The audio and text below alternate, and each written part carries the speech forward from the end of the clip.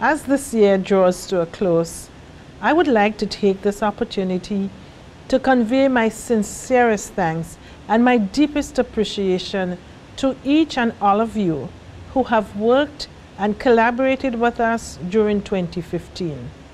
To all of my staff and associates at our country offices, centers, and headquarters, I wish to say a special thank you for your continued and unstinting commitment and dedicated service to the organization.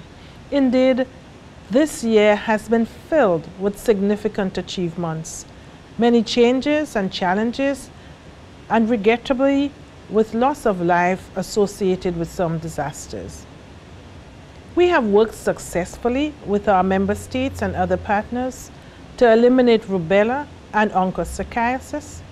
We have assisted our member states in reducing gaps in their emergency preparedness and response programs, particularly in relation to the Ebola and the chikungunya outbreaks, which occurred in 2015.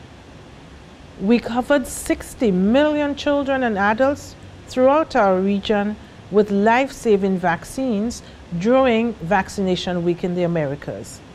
And we are currently working closely and proactively with our member states to reduce the potential negative impact of the current outbreak of Zika virus.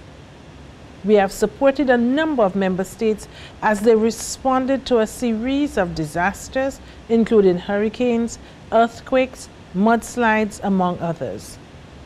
In all of this, I have noted the enduring resilience and grace of the peoples of this region, even during adverse times. As we look ahead to the future, we are organizing ourselves to be optimally positioned to deliver on the new 2030 Sustainable Development Agenda and its 17 defined goals, while continuing to address our unfinished Millennium Development Goals.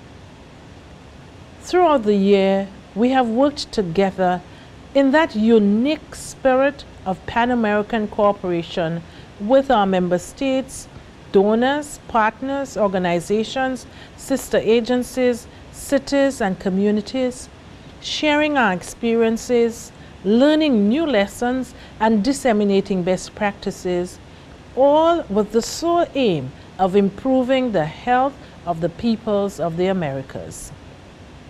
I speak for myself and all of us at the Pan American Health Organization when I say that we do look forward to continuing this vibrant collaboration to advance our common goal of health for all in the Americas during the coming years. Finally, to each and every one of you, I wish you and your loved ones a very happy and joyous holiday season and a new year that will be highly productive and filled with good health, peace, and reduced inequities.